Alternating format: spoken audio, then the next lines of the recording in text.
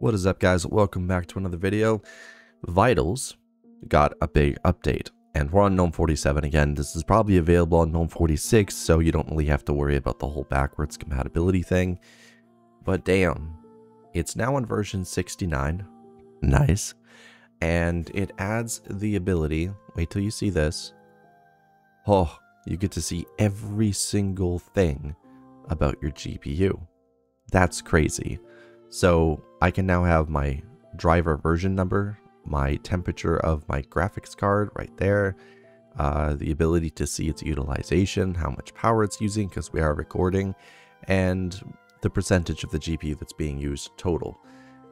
And also there's my gigahertz for my CPU. Unfortunately, that and that are not side by side, but I wonder if I can drag it over. No, I can't. That would be cool, wouldn't it? That would be cool. I'm honestly very, very happy that they went and they updated this. And as you can see, monitor NVIDIA GPU beta is right there, including static GPU info.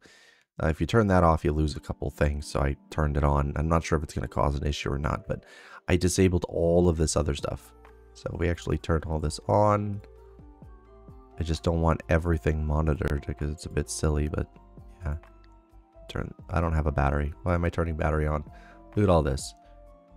I got no data on voltage because I haven't done anything with it yet, but let's try to make that sensors detect.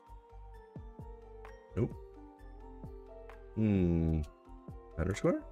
Nope. Sudo pacman dash lm sensors. No. Underscore sensors. No. See, I don't know. Sometimes this just does not want to work too well. So it is installed.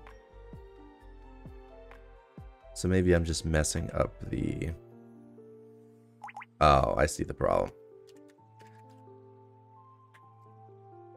Probably just screwed it up again, didn't I? Just gonna hold this down till it's done.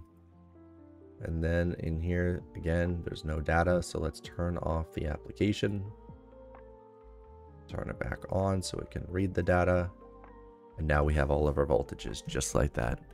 Nice. We also have our RPMs for our fans. As you can see, there they are. And they're doing just what they should do. Processor, core, everything's here. Process time, usage. It is all there and ready to be read by Vitals. If you guys enjoyed this video, don't forget to leave a like, subscribe to the channel because we do tons of Linux stuff, and I'm really happy that the Vital developers finally pushed forward on this. This is awesome. I'll see you guys in another video, probably Monday, or I'll leave one for Friday, Saturday, Sunday, probably Monday. I don't know, it depends if I can find something to do. Anyway, bye everybody.